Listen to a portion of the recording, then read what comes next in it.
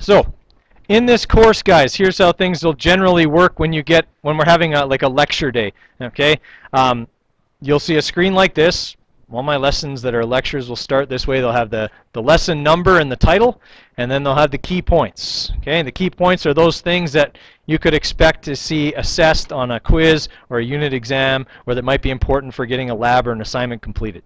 Okay, they're the important things. They're the things that if you're reviewing your notes, you're going to want to highlight in the notes so that they stand out. You know that you have to know these particular things. All right, so key points for this one. We need to understand how the theories of the structure of the atom were developed. Why did people think the atom looked this way and then later think it looked a different way? All right, why did this idea change? Okay, what came along to change our thinking? All right, and then secondly, learn the parts of the atom and their characteristics. That's probably a review. What are the three parts of the atom? Neutron, electrons that are in the cloud, yeah, and protons. Okay, so your three parts. We're not going to go into the things that make up protons and neutrons. You do that in physics 30 when you talk about up quarks, down quarks, strange quarks. There's all kinds of different quarks. Okay, so we're not going to talk about those in Science 10. They're not important for what we're doing. All right. Anybody need that one anymore? Okay, I'll give you another minute there.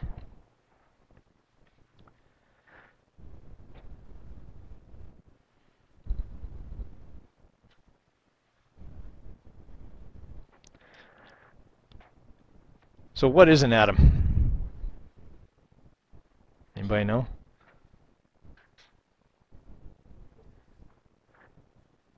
Yeah, it makes up all matter, not even just people, but any material, any matter on Earth is made up of atoms.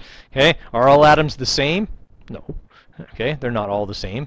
Every different material has different types of atoms, or molecules as the case may be on some things. Okay, that's what we're going to kind of be looking at and going over today. Okay, I don't know that you need to write this slide down. Okay, it's probably not as important as some of the other stuff we'll go over. This is just the history kind of behind this. All right, so alchemy and the birth of chemistry. So the earliest things that could be considered like chemistry would have been alchemy. It was something that went kind of on in the Middle Ages kind of thing. It was a trial and error type of stuff that was going on, that was mixing things together, seeing what would happen. While it wasn't real science, it was still valuable in that we learned a lot of things about the behavior of matter. Okay? Unfortunately, a lot of it didn't get recorded properly, and because it wasn't using the scientific method, it wasn't all as valid. But we still learned lots of things, like how to dye cloth, tan leather, prepare food, preserve food. Okay? People knew for years and years that if you heavily salted meat, it took a lot longer for it to spoil. Okay? And things like that. So those are all things that we kind of discovered that way. Okay, first idea of the atom obviously came from the Greeks. I mean, the Greeks thought of lots of things because they had guys whose job was to think of stuff. What were they called? Actually, they were called thinkers. And being a thinker was the sweet gig, okay? Because you sat around and people waved palm branches and fed you grapes and you just thought stuff up, okay? And some of the best thinkers were people like Aristotle, Plato, okay? People like that who just came up with ideas that seemed to explain things that happened, right? Aristotle, right? And he thought that all matter was made up of 4 elements, right? Everything was made up of earth, air, fire, and water. Okay, or some combination therein. So, if you had a pot full of water, it was all just water. But if you heated it up and steam started coming off of it, steam was different than water. So they thought. Obviously, we know it's different, but okay, steam was some parts water and some parts fire and some parts air, right? Because it was different now. We'd changed it. Steam wasn't the same as water, so they thought, because I mean they didn't have lots of scientific abilities to study stuff, but it made sense. Okay, thinkers' jobs were to come up with explanations for why things happen. Okay, and having 4 elements, that was logical. Okay, if you looked at bubbling lava was some parts earth and some parts fire. Okay, it all made sense, and they had a periodic table of sorts that told you which things and how much of them were each of these elements. Okay, it made sense. It was something they could experience and that could be easily explained to them. All right. Obviously, it was wrong. Okay, but that's what people went along with. Now, a guy named Democritus, he had this different idea about matter. He said, no, I think matter is made up of these tiny invisible particles. Everything is made up of these. Now, when you've got an explanation that makes sense, and it was come up with by a guy named Aristotle, who's widely respected, and your idea is invisible particles, how well accepted are you going to be? Yeah, you basically got laughed out of the building, right? Like, no one's, whatever, Democritus, get out of here. You and your invisible particles can take a hike. Okay? Unfortunately, he was right. Okay? People just didn't know enough to know that he was right. Now, it wasn't all bad for Democritus. He went on and thought up some other cool things like, sounds like his name, democracy. So it wasn't all bad for him. He did come up with some good ideas. Okay? So they were kind of, there wasn't necessarily you thought about science or you thought about politics or you thought about whatever. They thought about all kinds of things. And you got lots of time when all you do is sit on your butt and get palms waved at you and eat grapes. So okay, they had lots of time to think stuff up. Okay, this picture down here, okay, we can see that we've got some of the different models of the atom that have been thought up, okay, over the course of the last 2,000 years or so. Okay, and we'll go into detail on each of those, but you can see that there's kind of a natural progression in the shape, okay, of the atom. Now there is one kind of big jump, okay, between the planetary or Rutherford model and what we have here, but okay, we'll explain why those kind of jumps were made. All right, so back to the alchemists. What were the alchemists trying to do? Well, they were trying to get rich. Okay, they figured there had to be a way to transmute one substance into something else, namely turn cheap stuff like lead into expensive stuff like gold. All right. Now, we know that that's chemically, physically impossible because the atoms of gold are different than the atoms of lead. You can't turn lead atoms into gold atoms. It just doesn't happen. Okay? But they were trying all kinds of things in order to make it happen because they didn't know any different. All right? Now, like I said, the alchemists came up and discovered lots of things. You maybe didn't have a great life expectancy as an alchemist. I'm sure many alchemists discovered gunpowder, but it took, one guy to live long enough to tell everybody else about it. Okay? But they would mix things together and oh well, nothing happened. Chuck that, try something else. It wasn't a scientific endeavor. It was trial and error. Oh, then nothing happened. Oh, I didn't get gold out of that one either. Chuck it. Okay, there wasn't any recording of data and sort of communication. That was the big thing. Alchemists were always in competition with each other. They didn't want to share their discoveries with each other, so everything kind of just stalled, right? No one was able to combine their resources or anything like that. This is what a alchemist lab would have looked like. Very much kind of like a Frankensteinian type of lab, okay?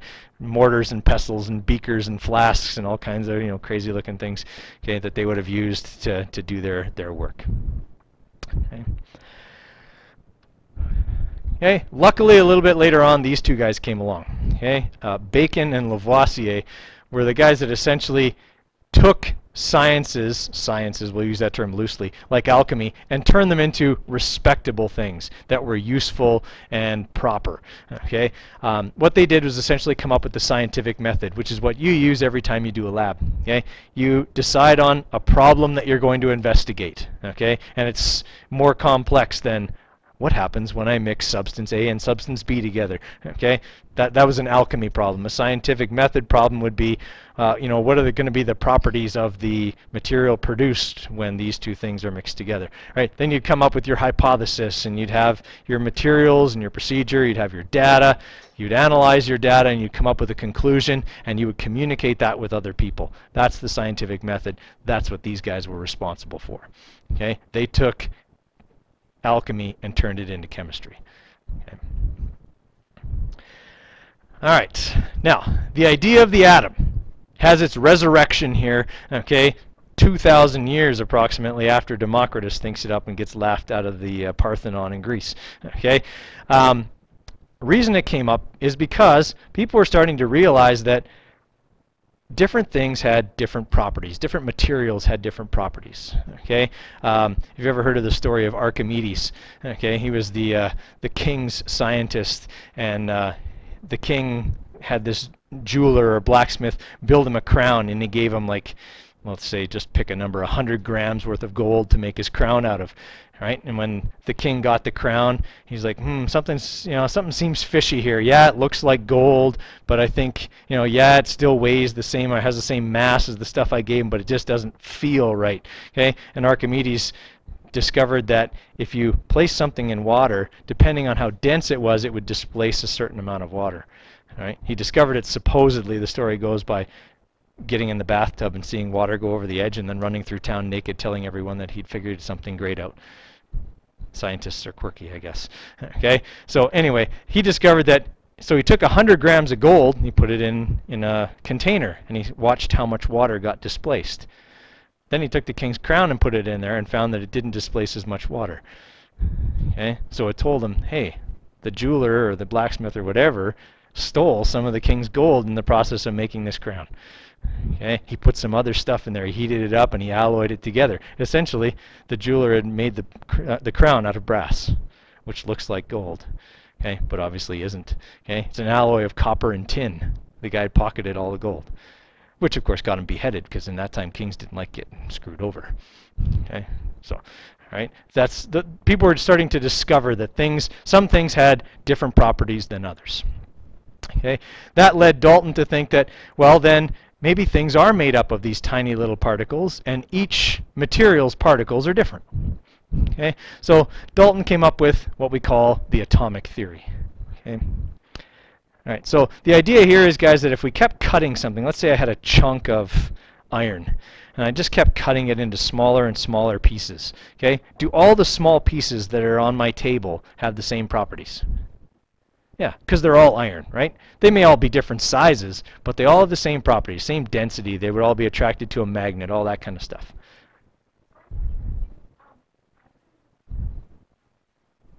Oh, yeah. Not usually. Just go ahead. That's okay. Just make sure you sign out, like Mr. Lyle said this morning. Okay. So yeah, if I have these chunks of iron and they're all there, they all have the same properties. Okay, they would all, if I left them out, they would all rust. They would all react with oxygen in the same way, and that's because the particles they're made of are all the same. If I take, let's say, a chunk of lead and I start cutting it up, all those chunks of lead have the same properties, but not the same properties as all the chunks of iron. Okay, they're different materials, so their particles are different. Everybody follow where I'm going with that? Okay, so that kind of led to this development of the resurrection of the idea of the atom. Now, could you actually physically keep cutting something down until you got to a single atom? No. Okay, we've never been able to see an atom. We have a pretty good idea of what they would look like, but no one can see one. They're way too small. All right, you could never, if you were cutting carrots at home on the cutting board, you wouldn't have to worry about causing a nuclear explosion. You can't split the atom with a knife. Right? Why? The knife is thousands of atoms thick, even on the sharp end. Right? So you never have to worry about doing that. Right? You're never going to split the atom at home. Okay? It's just not going to happen. So yes, you could keep cutting things down, and theoretically, if you kept cutting it smaller and smaller, if you had a tool that could do that, you could cut down to a single atom. Okay? But all that atom and all the other pieces around would all have the same properties. Okay? Reason for that? Every single atom in those chunks would look the same. Okay, it would have the same number of protons, same number of neutrons, okay, and same number of electrons. So the protons are the positives, the orange ones here are the neutrons. Okay, they would all have the same properties. Okay, every chunk of that piece of iron would have the same types of atoms. You wouldn't be able to tell them apart. Okay. All right. I would write down the 4 points of Dalton's atomic theory. That they are important, so we should go over those.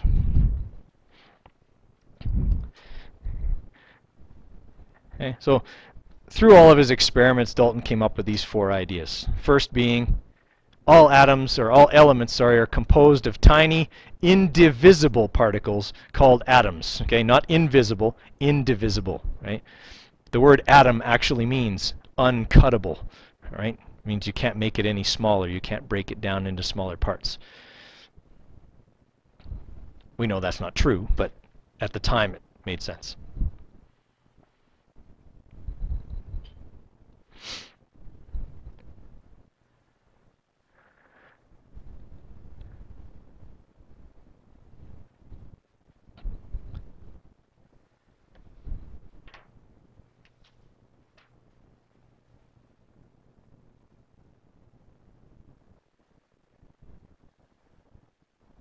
Okay, so the idea is here that Dalton came up with. Dalton did a lot of experiments about the behavior of matter when it's by itself and when it's mixed with other types of matter, so chemical reactions, things like that.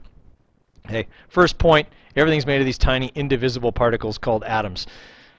Now for the most part, we know that that statement is still true.